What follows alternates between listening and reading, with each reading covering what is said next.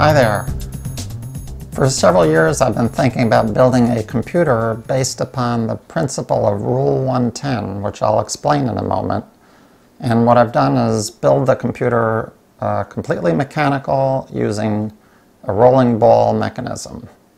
In this video I'll show my marble machine, which I call the Rule 110 marble computer. Before getting into the computer, I'd like to point out that marble machines have been built by others. Some of them demonstrate a computing function, such as this binary counter that I did several years ago. A classic device called the Digi-Comp II could do basic arithmetic.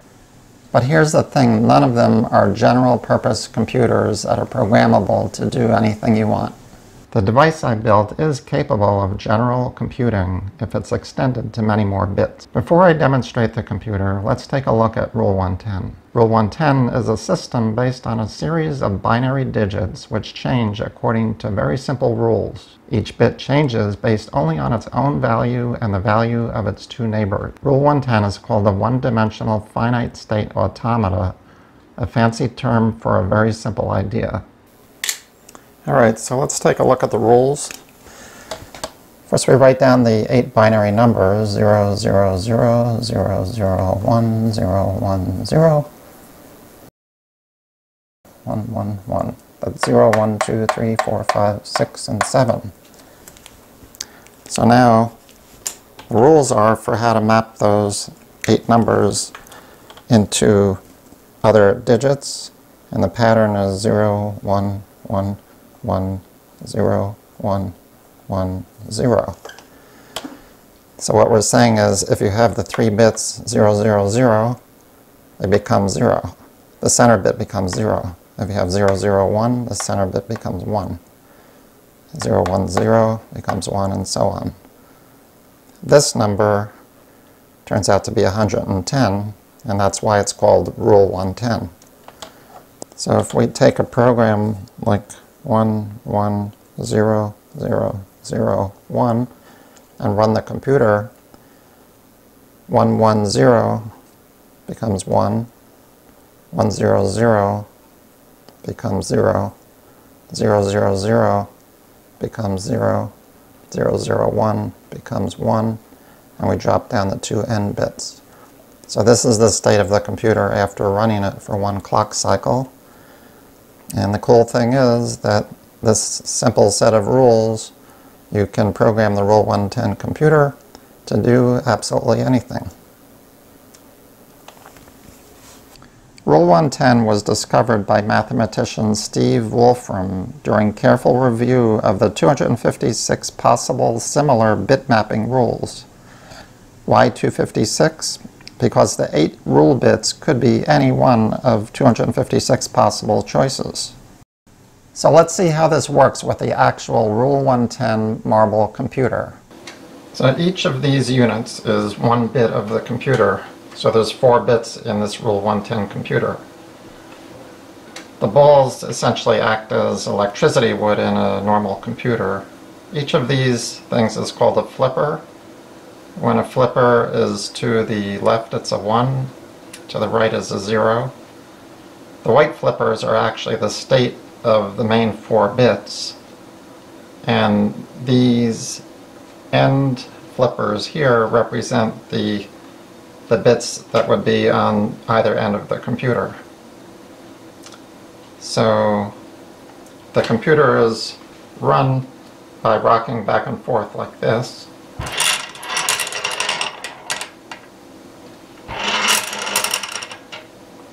So before we start up the computer, we have to program it. We do that by setting the bits. Let's program 1, 1, 0, 0, 0, 1, as in the example I gave. 1, 1, 0, 0, 0, 1.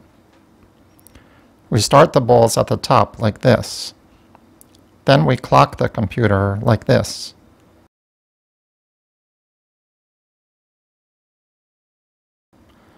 Now we have 1, 1, 0, 0, 1, 1, as in the example.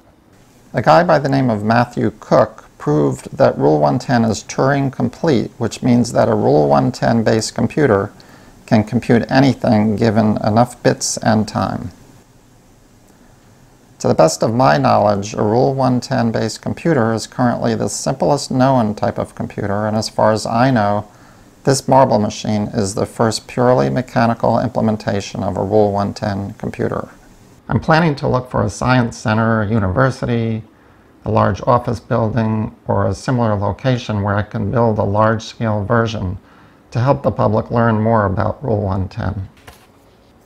Each bit is made of the base, the ball, 4 links, and 8 flippers with the associated steel pins.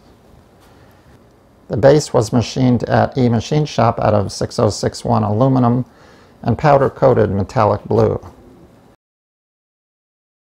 After designing the computer, I began to wonder how many states it could go through given a selected initial state. So I wrote a program in Python to simulate a Rule 110 computer. The first version of the program was able to analyze up to about 12 bits in a reasonable amount of time. After about 10 optimizations of the algorithm, I got up to 25 bits.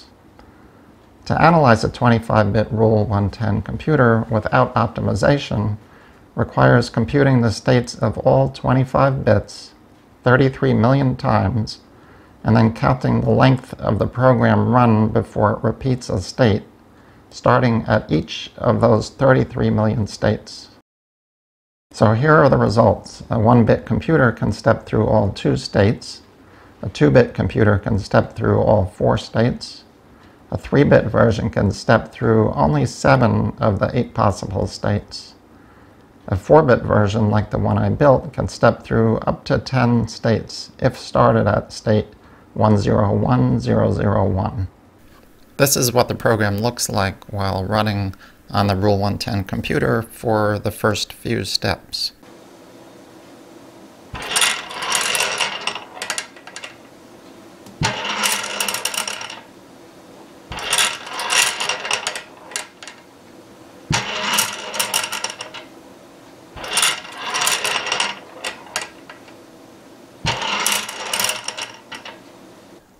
So let's take a look at the larger models from the Python simulator.